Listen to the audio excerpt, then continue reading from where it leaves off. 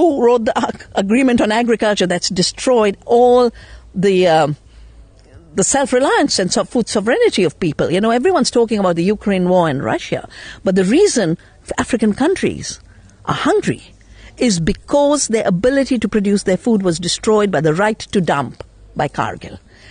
Cargill wrote the agreement on agriculture, and then the junk food industry, the Pepsis and Cokes and Nestle's, wrote the sanitary and phytosanitary agreement and created the Codex Alimentarius to shut down healthy food and push the food that gave us illnesses, 75% chronic diseases. This is not a conspiracy. There is evidence that the corporations wrote the rules, then it created the billionaires. Now the billionaires rule the world. And I call them the 1%, not because they're 1%, they're just a handful. And when you ask me, you know, what's the optimism? For me, the optimism is a pathetic group of ignorant, selfish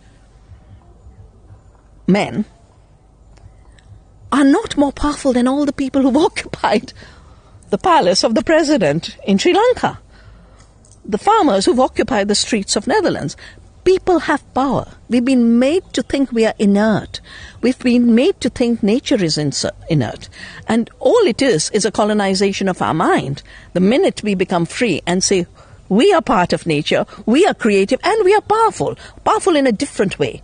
Powerful in the way of Shakti. Powerful in the way of non-violent resistance, of absolutely refusing to be colonized.